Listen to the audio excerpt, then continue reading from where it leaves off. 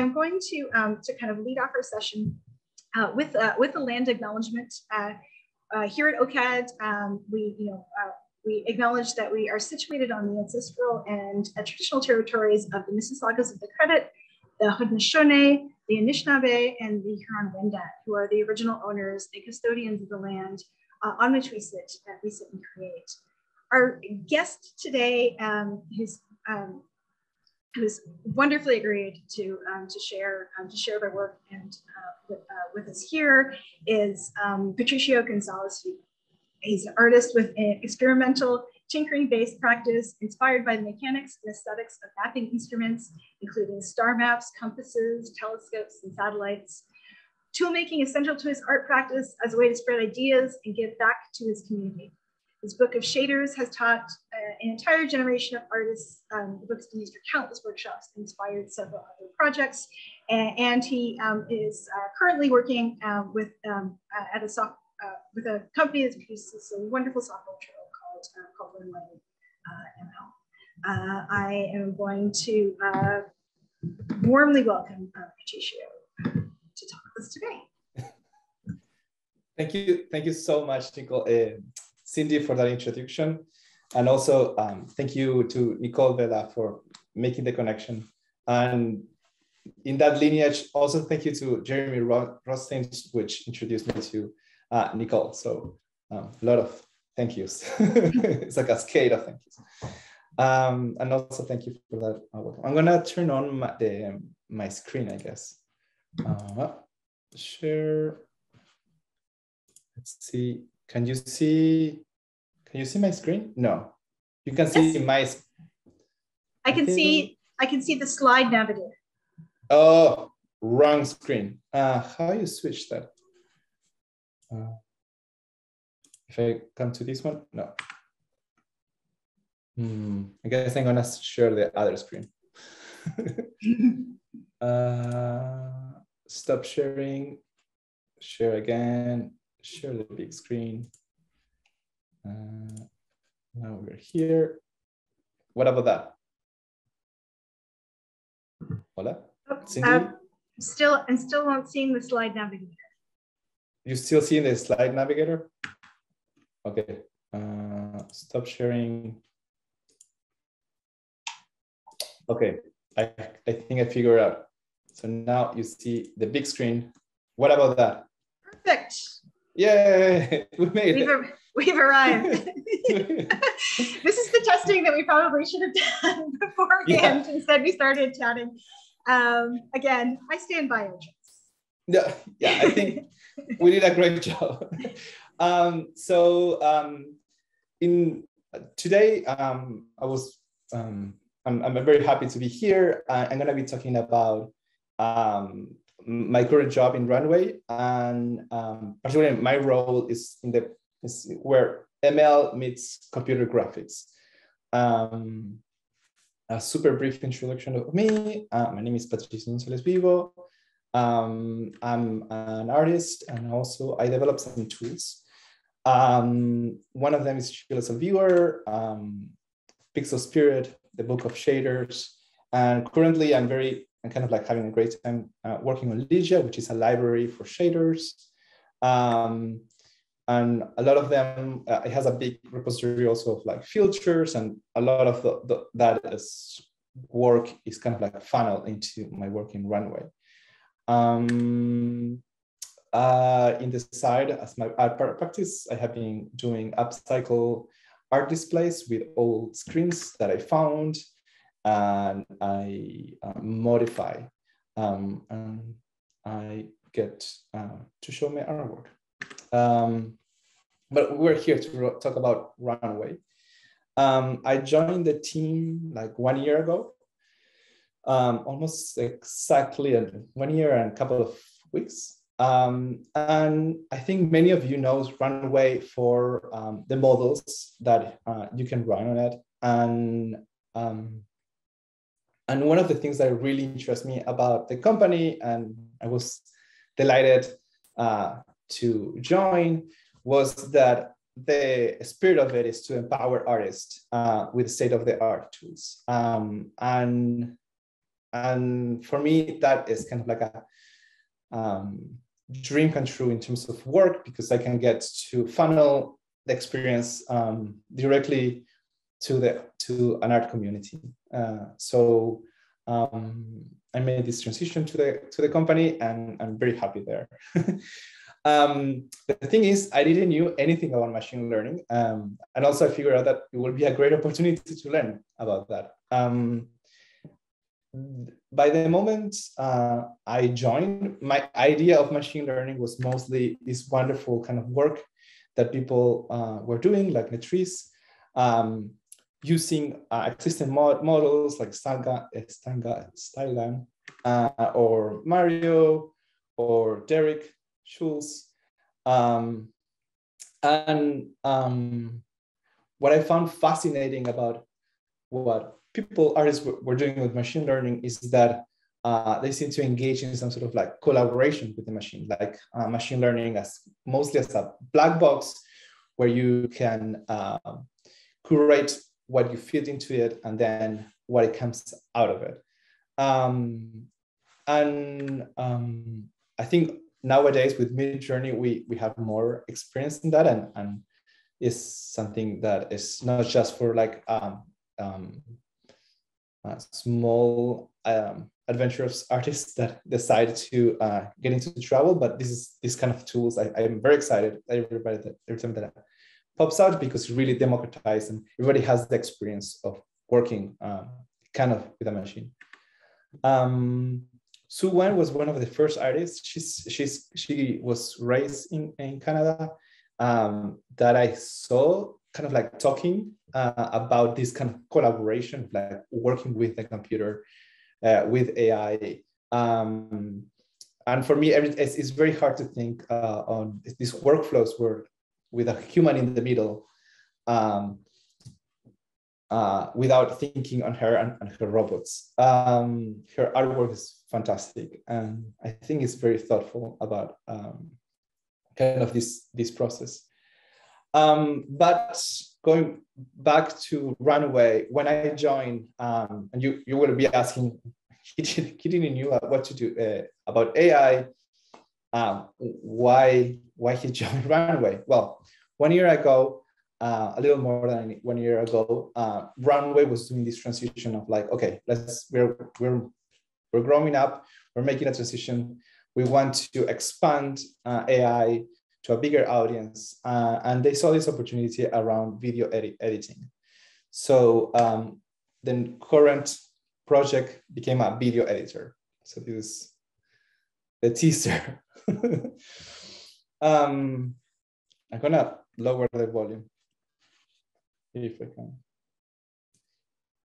So now Runway is a video editor that happens and runs completely on the webs and of the web browser.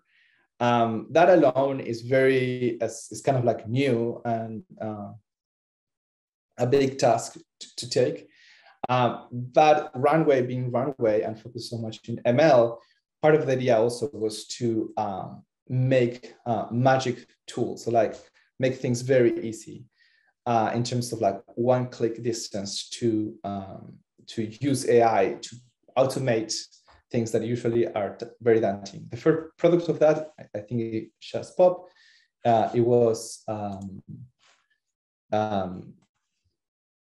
It was green screen, a huge success. And from there, we have been introducing new kind of like products or features, also using the power of AI. So in painting is one.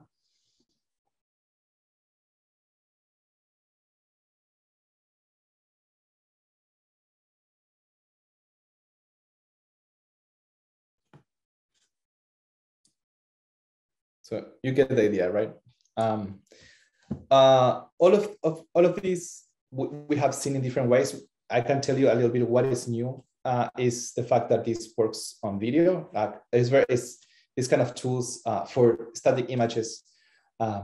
There's other people doing the same thing, but for video is new in a browser is kind of new, and with this level of quality and simplicity in the applications. And for that, we as a team were very proud of it. Now we are introducing new tools regarding to audio.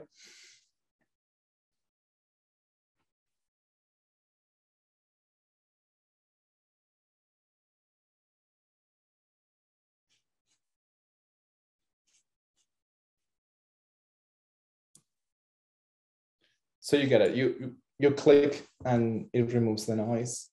And the same with automatic subtitles.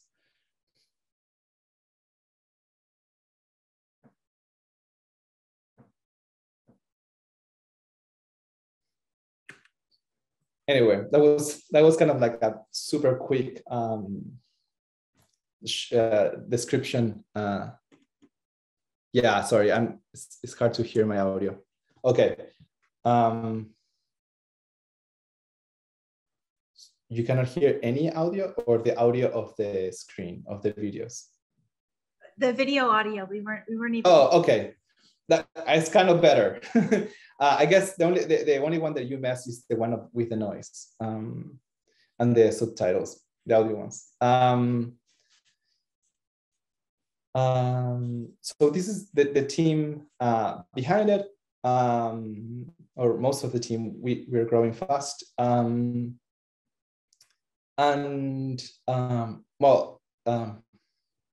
I lost a little bit the track. There's a lot of things that I like. One is the diversity, and it's fully remote. And anyway, it's a great team to work with. And I think it's good to put a face, especially for a AI company. Let me go to the next one. So computer graphics, where do I fit in this pipeline? So in order to the magic happens, our service is kind of like has two sides, like the back end and the front end. The back end is the powerhouse, is where we have our GPU servers. It's the part that does the exports. It's the part that applies the models. While the front end is basically has to be fast. It has to be snappy, it has to allow people to create, to jump in and be in the zone. So basically my sub, or everything regarding to computer graphics, has to be running correctly on both, and the resultant has to be consistent. What is crucial about the front end is that performance is crucial, while in the back end, quality is the goal, is the focus. So when I entered, I was the need specifically for my position was real-time effects, but I had experience working before with AR engines in mixed reality in Oculus, and I saw an opportunity to kind of like making from the ground up a more robust and flexible system.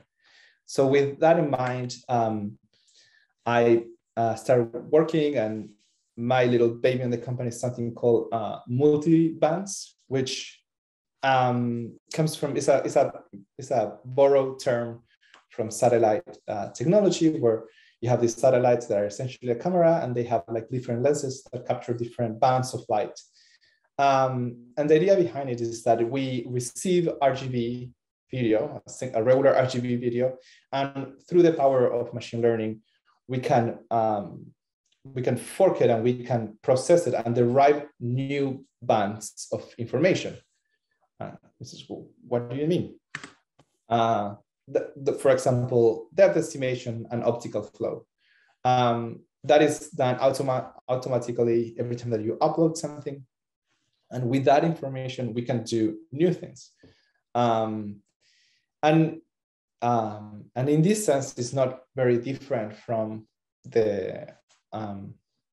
what we were talking about before, of like, there are still black boxes, but it's our is through how we architecture and how we mix the new products that we can derive from the machine learning, where we feel that innovation can happen.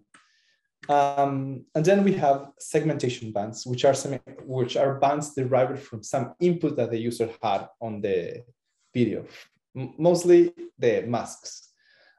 So you select a person, we complete and we propagate it to the borders, and from that mask, we can create an SDF mask, that stands from signed distance field, or we can create an in-painting mask, so something that we remove that element from the scene. So to recap and put it all together, we have the engine works a little bit like this. We have RGB, which is what the user uploads. We derive this extra information with the mask, the flow, and the depth.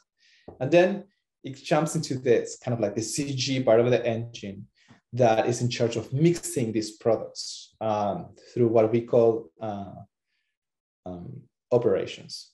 That I think the animation, yeah, there you go. So the interesting thing, at least for me, is that these operations can be stacked one on top of the other one. So we can take the RGB, do some modification to the RGB, for example, like color correction, and then we can do operations on the mask, for example, like feathering the edges, and then we can mix them up. And now I'm jumping to some of the case studies. So, for example, we have this video of this woman dancing. We derive the depth information from it. And then in combining these two bands, we can create a depth of field effect. So depth of field is this effect.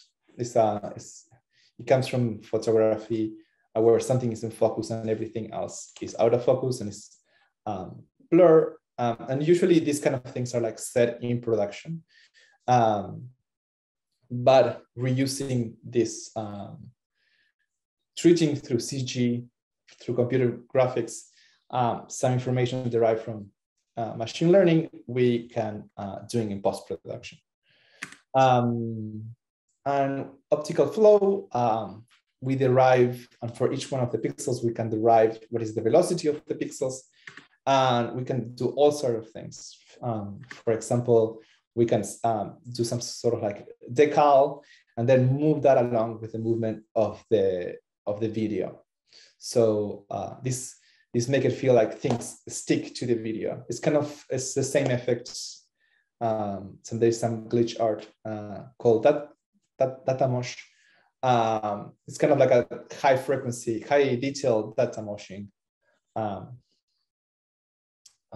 What else? And then we can like combine it and do more crazy stuff, which is what I mostly have fun. Adding some fluid simulations and or doing fluid simulations and color blending to create paints, liquid painting from that. And in the same spirit, this is another exploration where I'm combining the data estimation with the optical flow. And what I found interesting about this is that you can kind of like project points, like a point cloud of the videos. But I don't know if you had an experience with that, but usually when you work with a Kinect or like a LiDAR, the points are projected into the scene. But by using this combination of technology, the points can follow something. So they attach to the surface of something. And that allows you to improve the quality. So this is before that, and then this is later. And then, and all this, we can keep doing this game of like using more derived data to improve the results.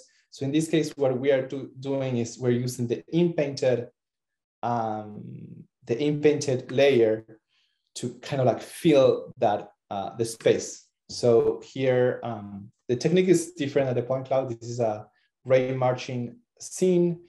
And in the area where the dancer was, we're filling the data with the inpainted data. We're gonna have a lot of time for questions, so I'm happy to answer questions about this. So how all this works, and this is kind of like the thing that I like the most, which is they're called shaders. They're special programs that run on the GPU. They work different like other programs. Most language programs, they work. This is like a list of tasks that that the computer has to resolve sequentially in the CPU, in the central processing unit. You have around, in your computer, probably you have between 8 and 32 or something like that in CPUs. But the CPUs are not great for very small tasks because they are designed as big, robust, very smart kind of processing units that's one thing at a time, but it can be very complicated, right? But the problem that graphics in general has is that they're very small tasks. They basically decide what color is each pixel on the screen. But with the screens that we have today, that involves like millions and millions of calculations and a frame, like 30 times a second or 60 times a second or 90 times a second. So because even these small daunting tasks can like really freeze a CPU. And this is all this that I'm explaining, it's not new. And this is kind of like the origin of computer graphics.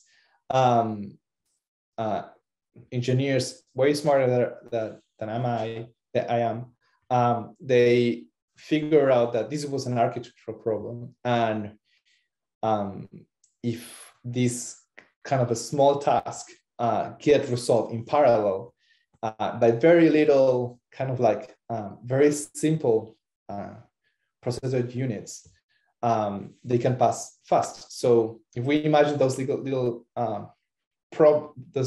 tasks as little like ping pong balls, and the processor unit as like very simple tubes, even like toilet paper tubes, you know. If you have a lot of them, all these units can be processed all at once if they all like just pass through like a strainer, like water through a strainer. And that's basically what shaders are. Shaders are little programs that run in each one of these tubes that does something super simple, like choosing the color of a pixel. But the trick is that they do it in parallel. And there are some rules around that. For example, each tube doesn't know what the neighbor tube is doing, right? So this is in a very oversimplified way, the essence of shaders. They are very powerful because they give you full control on each pixel. They are very efficient because this architecture really is designed for performance. You have low level control, but you're very constrained in a lot of ways. So basically the entire, and here's to start like putting back to my own practice, these shaders, these operations that we apply to this band are running in each one in a single shader. These shaders are pretty much derived from GLSR Viewer, which is the same specs that I use for the book of shaders and for my tools. And they're like little self-contained packages that can be stuck one on top of the other one. I recently, and this is my cue that I can, I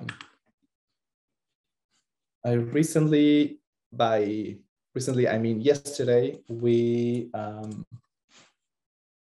we launched our new website. So if you're more interested in how this works, and this is something we can do here if people is interested, we have a new website for graphics at Runway. And the first article is exactly what I'm talking about right now. And we add little kind of like a snapshot, like a little sandbox of how that exactly, what is that, and how our shaders work.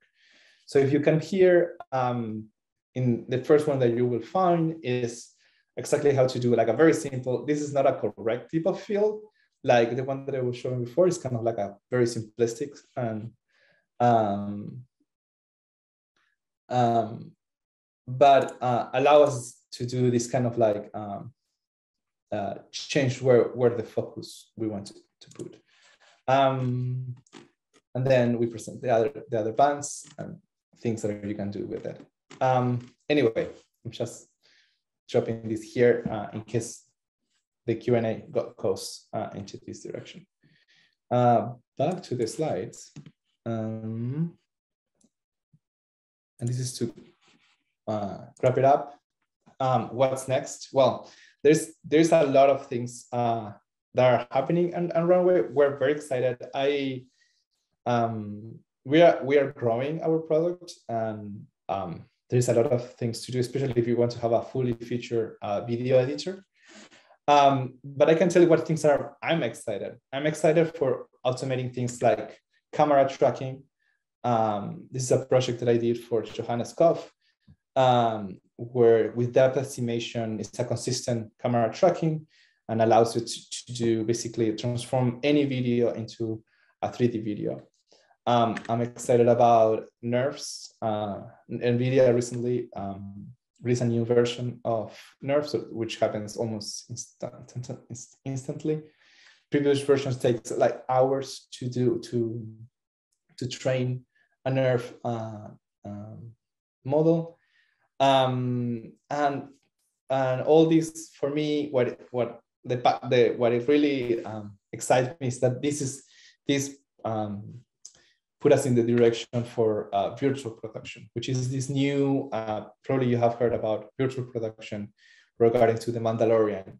Is this new way that IML is start developing, and now it's becoming more and more popular, where you use these like screens and real-time engines to create the environments. And for those that this is new, this is kind of like revolutionary, because before people make these videos in these green screens.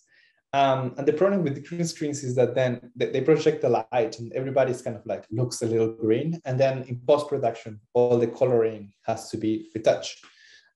Virtual production, the kind of like wonderful thing that it brings is that allows to, by using these big screens of LEDs, the lighting happen naturally. These screens are like casting light on the people's faces, not just putting some background images, but also is taking care of the lighting.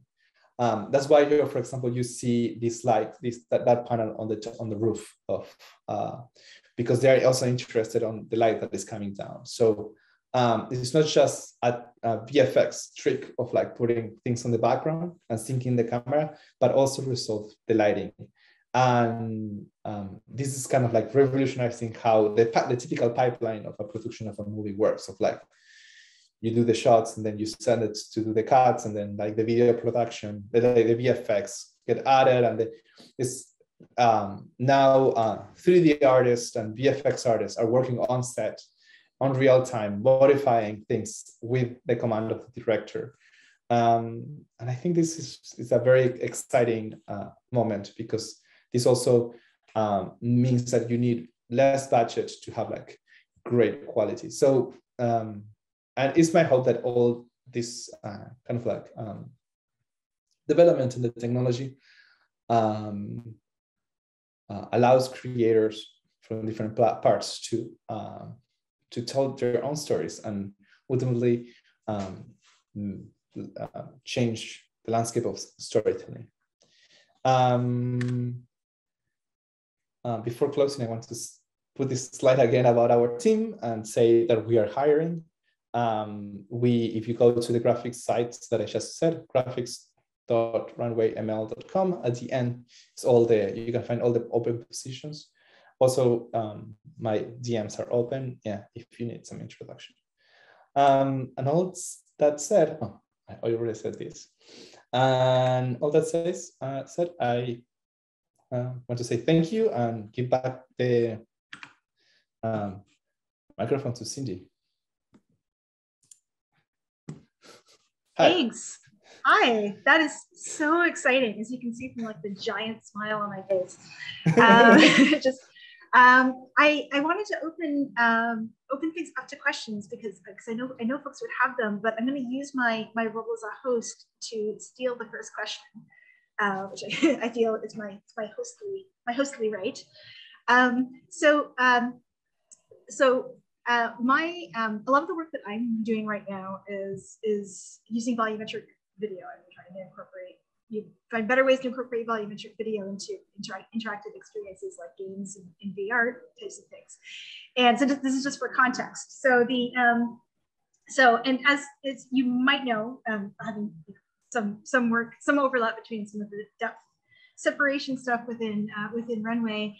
I mean, one of the issues with volumetric video is that there's so many agencies at play. There's like the actual filming you have to do, and the equipment sees the world in a particular sort of way. And it's not, there's conditions that are good for video that aren't good for the depth cameras, and the depth cameras, have problems seeing different sorts of things and whatnot. And machine learning has, even from examples that you've shown has potentially been a way to help bridge some of those gaps between what we want to see and what the mistakes that the cameras make, and all of those kinds of things.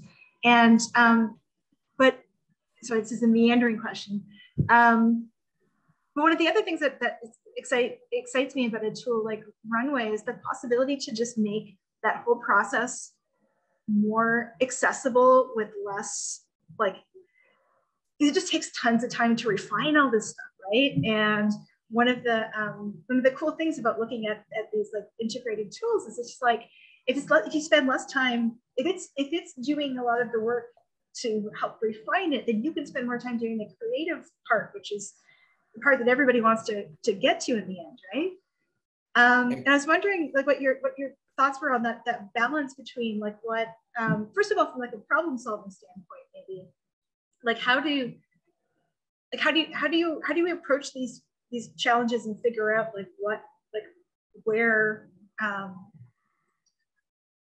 machine learning, if you're in a partnership to solve these problems with AI with machine learning, where do you figure out where it's just oh, okay, this is something we can solve with machine learning, this is something we need to solve in another way, this is. So we're very lucky to have really top-notch engineers. One of the when you start a new job, you have a lot of there's things that you expect and things that you don't expect. One of the things that I was very surprised in a good way was the quality of the engineers. We have a really great team. We even in the ML side is highly proficient. It's very academic. We share papers, and the things that we're developing they're really in the cutting edge. So sometimes there's this feeling of oh, we can make anything, which is obviously it's not true, because then you have to cut it up of okay, we have to invest in a feature that we know that it will get us there. So the name of the game of working with AI is how we break up.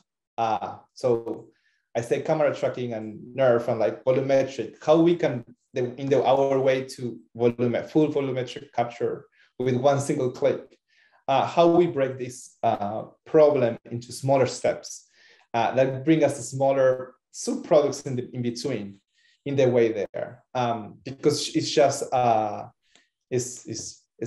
guess this is a very boring answer in the sense of like, we need to put the energy to take us there. We live how to like live. We have to do it because at the end we are a finite number of people with a finite number of energy. We have to make it fit. That said, I think there's a second also problem, which is and I think this is way more interesting. That was my boring answer, and here it comes. But I feel it's like the real challenges. I went to Parsons. My MFA is in design and technology at Parsons, and I think there is a huge suborders of challenges, and I think you will understand this, but it comes from the UI, and I have seen the same thing in Oculus, for example, where like really our childhood has been 2D, and we have been kind of like absorbing reality and like telepresence through 2D or audio. And now when we have to put it on a product that needs to fit kind of like everybody, the challenge is how we are in this frontier where we don't have the right metaphors yet, and how we present that in a way that people, the problems we have, for example, with VR, how you make teleportation in a way that people doesn't get sick, or how you make UIs that are not 2D, but not 3D, and they are not weird things in between. The same with volumetric, of how we can put, if we can have camera tracking, we can put 3D text. If we have put a 3D text, how we can make an interface to putting a 3D thing in a 2D thing without scaring people. So sometimes part of that breaking is, we have to, it's not just the engineering problem behind it, it's also the design of like how is our interface prepared for 3D yet or not? Which I think is another, for me, it's very exciting to kind of like have this kind of like thick multi-layer problems, because well, I don't know, this is kind of like the rock and roll of our careers, right? Mm-hmm.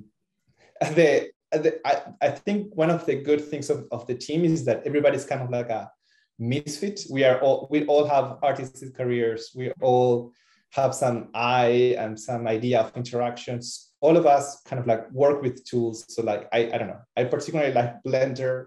Other ones, people come from Photoshop, Illustrator, Adobe, kind of like typical tools. Other ones are more in the coloring side of like video production. So I think everybody has a little bit of multiple hats, and the conversations just around that is fun. Mm-hmm. Because everybody comes from different places, and even the metaphors. When I joined and I was preparing this kind of like system to do all the modification and operations of the video, every time that I was having conversations with the design team, everything was about layers. And I was like, this is fascinating, because the metaphors are like very like Photoshop and Illustrator.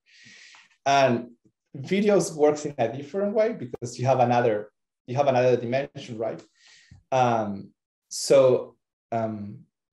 It became really fast.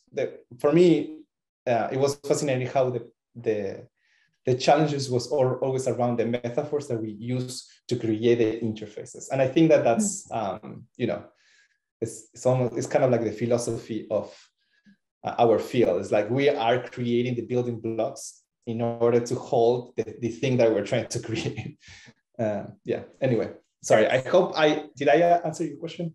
Sure, and you also like made me think of like 100 more, but as you've been talking, other questions have been popping up, and I want to make sure that other people get a chance as well. It's so funny you mentioned the metaphors though, because I mean, part of my challenge in trying to take something, even like the volumetric capture stuff and explain it to game designers is that they're like, the metaphors are totally different. The games are all animated, and then working with these things that are like half animated and half 2D and half 3D. and have video, and then trying to find like a language to talk and like metaphors to talk about them and to work with them that actually makes sense to people who come in from like all of these different areas is it's a huge challenge.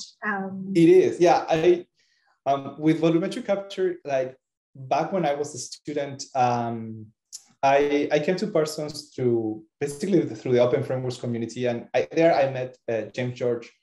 He now is the CEO of Scatter, but he was working in this documentary called Clouds, and he invited me to be part of it.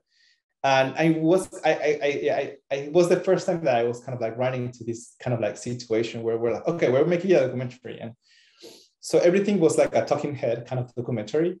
Mm-hmm. And we were very excited about the technology and the volumetric aspect, but it was incredibly boring. So we had to come up with like, how we can like, the transitions and how, all of these dynamics like in a regular documentary has like, the camera goes into the eyes or like pans out or like switch sides. Okay, but we cannot be pulling that is in VR, pulling people around because they're gonna be very uncomfortable. And how we can kind of like put kind of like a B-roll into it. So one of the projects that I have inside that documentary was kind of like making the visual systems, which was pretty much everything. Also, like the documentary was about our like the credit coding scene. So everything was very abstract. How we can like bring some visual components that can anchor these like very abstract things that people is saying. I feel I think it's very excited to feel because all those things are kind of new, and our first reaction is exactly what I was telling you about the layers with the design teams. Kind of like we immediately go to the things that we're familiar with. And here we have an opportunity. I don't know, sorry. Yeah, we have a whole bunch of new things. Yes. So we have 3 questions.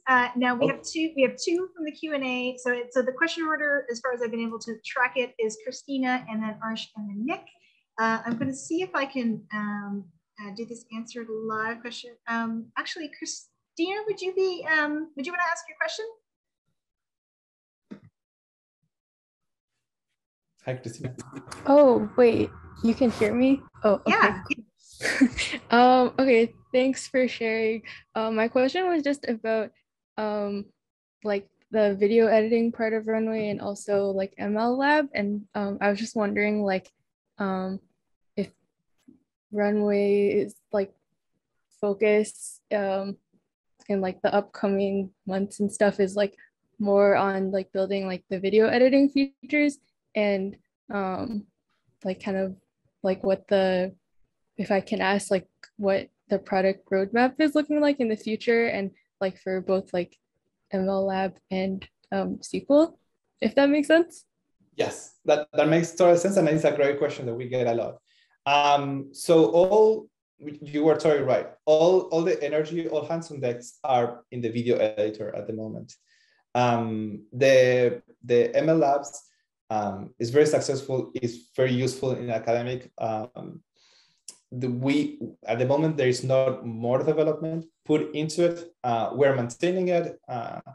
It's going to keep being accessed. People can access it and use it. But kind of like the focus is we are all trying to keep focus on making the video editor, just because, and this is talking about previous metaphors.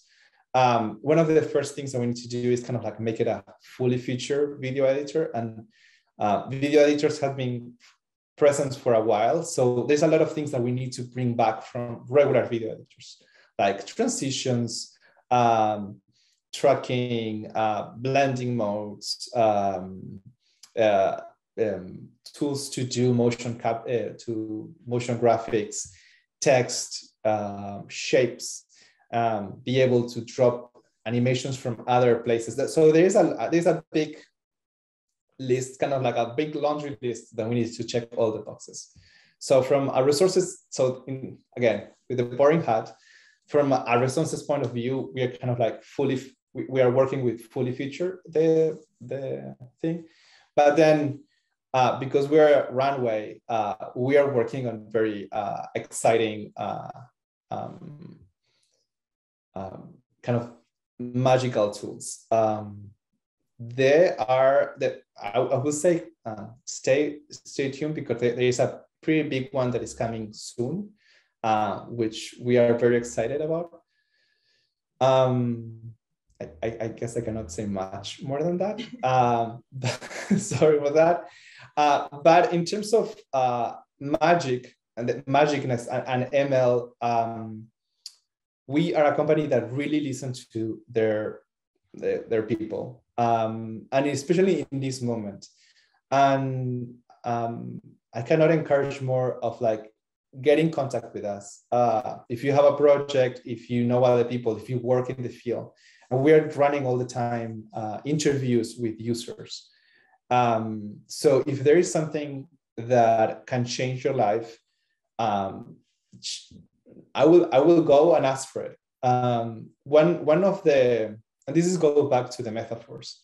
One of the things that we have is that people tend to ask for things that they already saw in another application. So somebody will be like, we want transitions, right? But here, and I think having an audience, working with a community such a technical and rich like ours, that is focusing on storytelling and innovative ways of like telling stories, and knows kind of like the nitty gritty and the back end. That is huge, because I personally, I wish people were more like, there's all these regular ways of doing transitions, like front to back, and they like left to right, and like sliding or like cutting. But nobody's asking for things of like, what about making transitions in 3D or with volumetric data? Like how like a scene can be blended using optical flow and movement. And people is not asking for that, because this is a metaphor that is outside of what already exists. So I think the best way to get like to, I think there is an opportunity for everybody, especially for our kind of people, to chip in and say like I really need to do transitions, from the back to the front, or to transform some people using the velocity. I don't know. Yes. Ask for things that doesn't exist. Exactly. Right. I am going to the next question, which is from Harsh. Hi, Patricio. Thank you so much for the amazing presentation. I really enjoyed it. Thank you. Generally, I'm really grateful for a tool like Runway that provides access to a larger audience, and they can try using AI-powered networks without going through technical difficulties. And I like what you answered to the last question somehow answers my question to some extent. But since you're working with the amazing team in Runway, I would love to know your take on the type of networks that somehow don't fit into already existing workflows. Like, I totally understand from a user experience perspective how popular can video editing tools become, because those magical networks now fit into an already existing workflow that people are familiar with. But there are also those amazing networks that somehow don't, like more generative models. And how do you see the future of those models? Like StyleGAN family in general, now more recently, these guided diffusion models that somehow introduce a totally new workflow. And somehow I find people having challenges wrapping their heads around how it works, because that's a totally new way of thinking. Do you think that has a future, or we essentially will need to wait until these networks get integrated into some sort of familiar workflow that people work with nowadays? That's a great answer. Question. I think I'm, if I understand it correctly, I think I'm a little biased. I don't consider myself a huge generative artist. And also I have a very strong kind of like technical hat. So sometimes I get the things that I get excited about, and not usually what everybody gets excited about. So sometimes, for example, going to volumetric, like I'm very excited about volumetric because I love 3D and like it's kind of my space. I think the challenges for a company, for a product like Runway, and this is going to the idea of the networks and with any particular network or direction in particular, is how the people is going to use it. So when it comes to models, there's a lot of wonderful things that can be done. The question is what is the demand and how it's going to be used.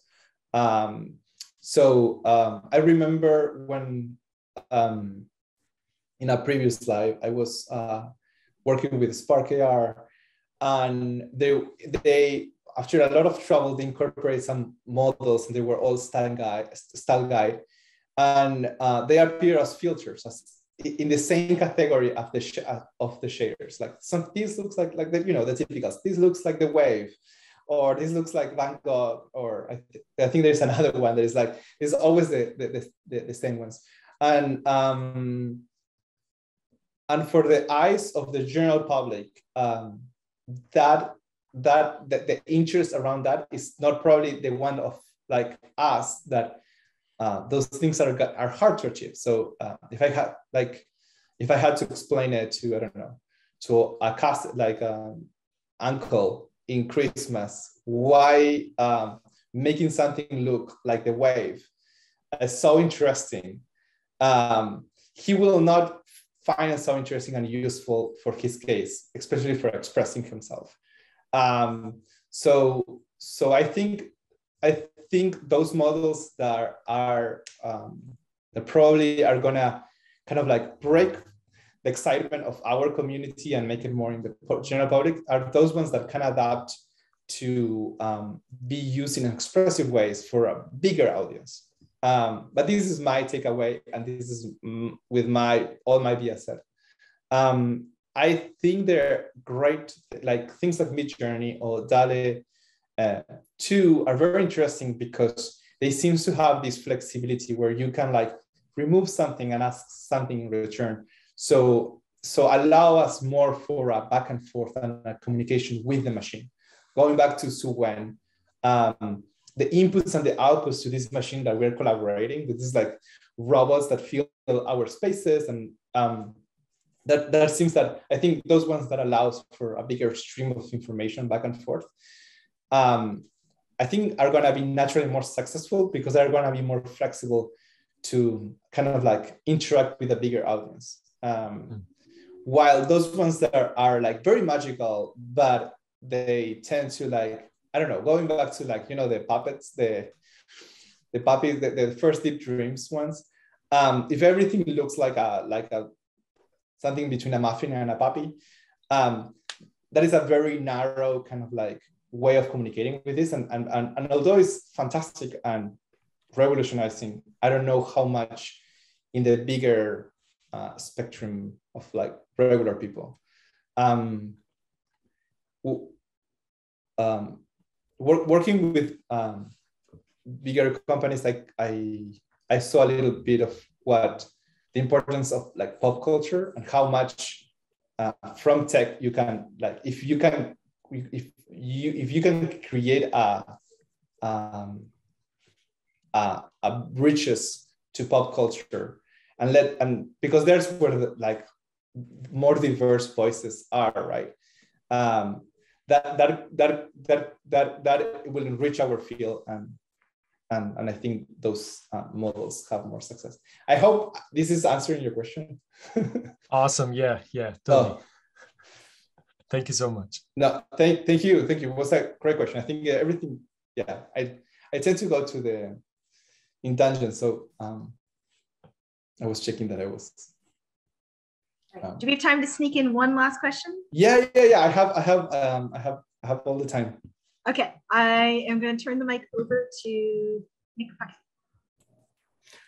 Hi, thanks. Yeah, so yeah, I think my question builds a bit on some of the things you've already been talking about, but I'm curious because you're someone who's sort of sit on both sides of this, where you've been on the very much on the developer side of things, but then now translating that obviously over to a much more sort of user-facing tool set. I'm curious how you look to find the sort of sweet spot of when you make these really powerful things like easy, versus balancing that out with like how giving people where it's a bit more work, but the kind of overall understanding of the why, right? So I think as the tools get more powerful, I think it's always more interesting to me to think about like, does it matter if they know why this is happening, right? Like, is that important? And I'm curious, how you kind of calibrate that moment in between making things easy and, having people have a kind of broader understanding of, wait, what is going on here to make this work on screen? Yeah, so that's a great question. And it's not an easy answer to give because I understand the problems, but also I'm going to put it this way. I'm very lucky to work in collaboration with other people. I'm not a great UI designer. I'm not a great designer. I understand and we can talk about that, but where my heart is a weird place. If you see my tools, they are very technical. They have almost no UI. They are cryptic. Some of them are like, yeah, they are cryptic and esoteric. So in my preference, and I think that's where like I separate kind of like my practice, where my heart is as an artist, and then the professional side. And I think although I'm very lucky because the distance between those two is very close. For me, when I'm working on a tool for myself, that's a very clear contract with myself of like, oh, here is a place where I'm gonna have fun on my way.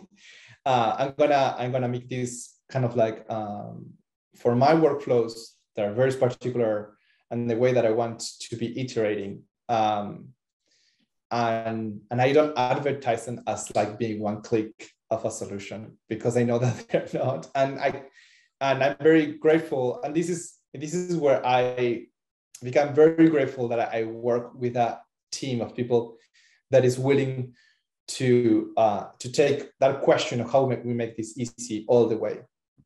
I feel that I feel that there's that distance between the tool and the interface. I understand that's a big challenge, and I think it's a challenge worth taking. I think there's great success stories where very complicated things are made easy without stop being powerful. I think Runway got some of those very right. Then, especially in my field, for example,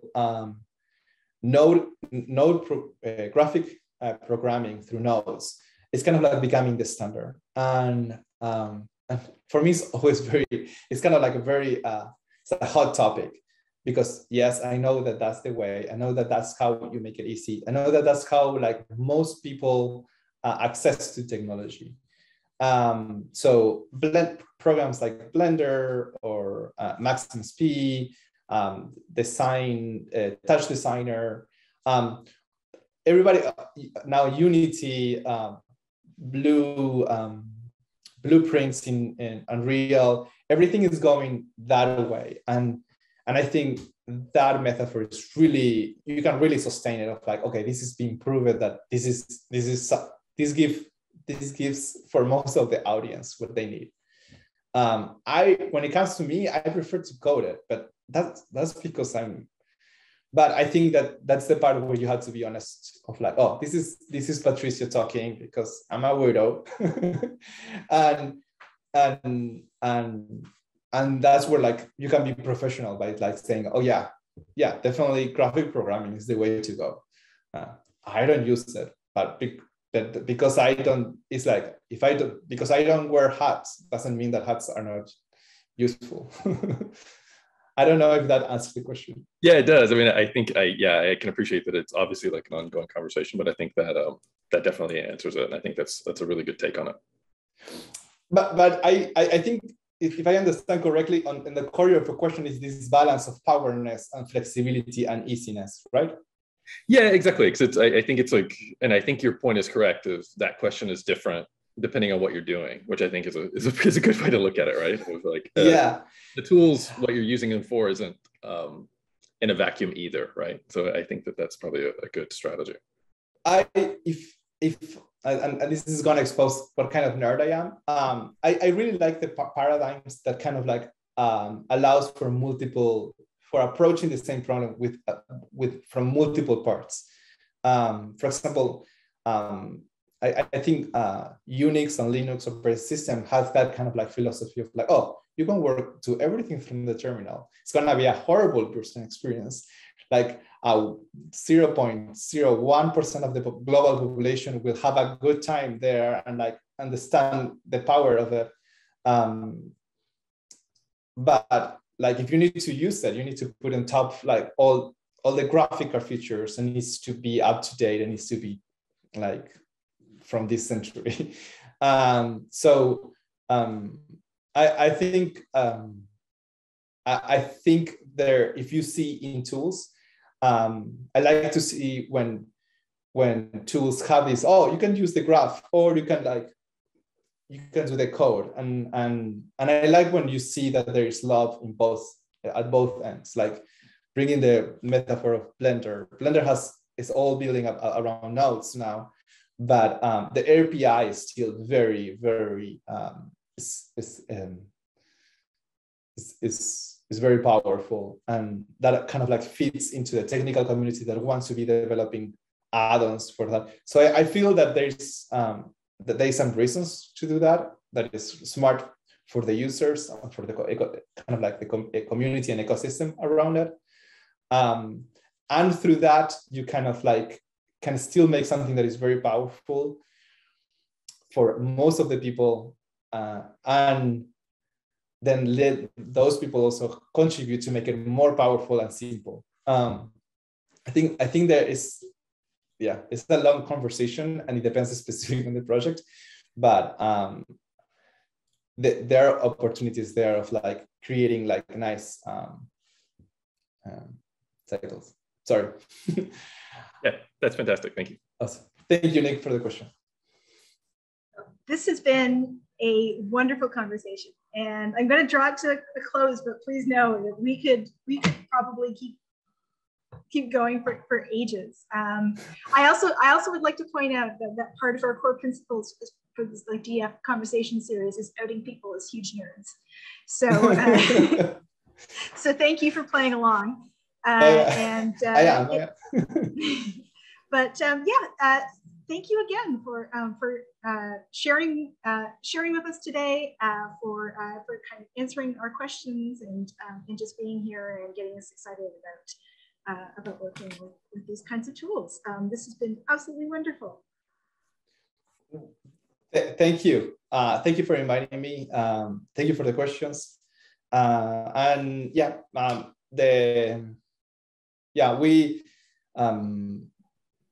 are in a small community. So if we cross path, and I'm saying this to everybody, if we cross path, don't be a stranger. And we're here all in the long run of being in the same field at the same moment on time, and we have all the opportunity to learn from each other. So yeah, don't fear to reach It's great. All right. Thank you. Thank you again. Thank you, everybody who's been here attending. And I will, the sun has come out here in Toronto, and hopefully it's a nice day where you are. And I hope you have a wonderful weekend. Okay. Likewise. Thank you. Take care. Bye-bye. Take care.